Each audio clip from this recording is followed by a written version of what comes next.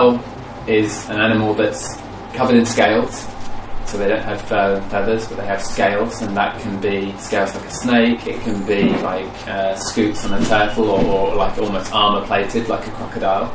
And also the way they regulate their body temperature is very unique to reptiles, whereas mammals are warm-blooded or endothermic. A reptile is ectothermic, or in basic terms they call it cold-blooded, but it doesn't mean that their blood is cold, it just means that they have to use an external source, such as the sun, to heat their bodies up to power themselves. So you will not find a reptile in Antarctica, whereas you do find mammals, and the colder regions of the world there are far fewer reptiles, so that the more warmer you get, the more reptiles you find, and that's because of the way their body functions. You find reptiles in the desert, in the sea, in the jungle, grasslands, anywhere. Many lizards you'll see basking in the sun to charge themselves, as it were. Some reptiles don't need to do that. They may gain heat from the ground, so when an area has been heated up, they'll sit in that area to gain the warmth maybe from below. So a snake might gain the heat from the soil or earth. The heat is so important to be able to regulate their body.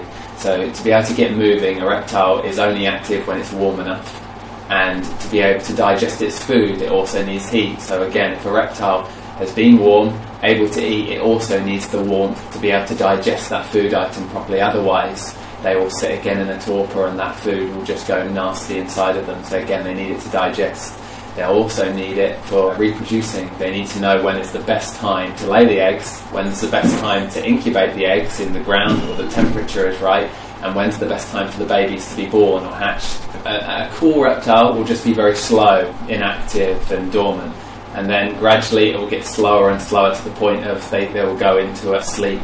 If a reptile wants to avoid a cold period, generally they hibernate, they go underground. To offer that heat, obviously, coming from England, our climate is very cold a lot of the time, particularly in the winter, so we need to really make sure that our enclosures stay warm so we can insulate them from the walls, and then inside we always provide some sort of heat source, whether it's a lamp, so we can use a hot lamp to provide to replicate the sun, or whether if it's not the heat lamp we can use a panel heater, like another radiator type heater that can radiate the heat into the enclosure. So they go under the hot light or the sun in the wild to gain heat, but as a sub-product they also get ultraviolet light, which offers them vitamin D3, which is very important for bone growth. It is the vitamin they need to absorb calcium efficiently so they can grow their bones, or in a tortoise's case its shell.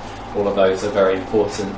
So we've got 4 levels of it, ranging from sort of a shaded area to a bright sunny area. So we try and look at natural history, where do they come from, list that down, and then look at the animal's behaviour, how does it heat its body, and then in some instances we've got wild data where we use a device to measure the UV light, and that will give us a number that we can try and replicate in the enclosures here at the zoo. So we try and make sure that they get the right amount of UV light. We've worked very closely with Komodo dragons to try and improve the way we offer heat.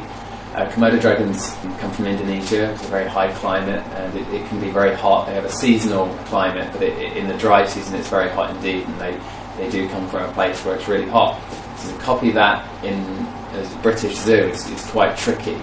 Initially we wanted to offer them a bank of spotlights, so we can have high-powered bulbs, and we can have these a few in a row to provide high UV, which is what they offer because we can check with the meters, and also heat the reptile very well. And these were always very popular in heating reptiles.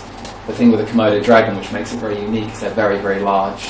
They're 3 meters long, 80 to 100 kilos potentially, and that is a large surface area. So we've had to come up with a new way to be able to heat a large-bodied reptile. And the new way is to use a larger heat source. So we've started sourcing panel heaters, so we can have that, a large one, any size and in high wattage, above the reptile, and that's giving it a lot of heat. So the heat is pouring onto it now. Obviously with a heat panel heater you don't get UV light.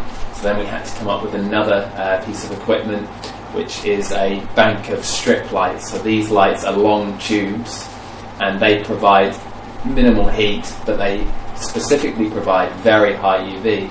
So when we have the heat panel and the bank of tube lights together pointing towards your animal's basking spot, you're then offering high heat, great UV, and very widespread as well, so it's covering a huge surface area to cope with such a large reptile. So now the Komodo dragons have those, from looking at images on our thermo cameras, that it's doing a much better job of heating up the dragons and also giving them ultraviolet light as well.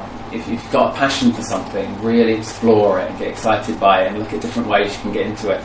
Read lots of books, watch any TV shows about reptiles, anything. When I was anything reptile related, I was in, and already at a very young age, because you have a sort of capacity to pick things up and learn things just stick in your head. And I remember things just sticking in my head, and by the time I was, oldest, high school, I already knew quite a lot about reptiles, so I was able to build on that. But obviously, you still got to be very focused in school. So looking at trying to do well in all your subjects, because that will go on to put you in good stead at later education. But I think the most important subject is the one that you're most passionate about.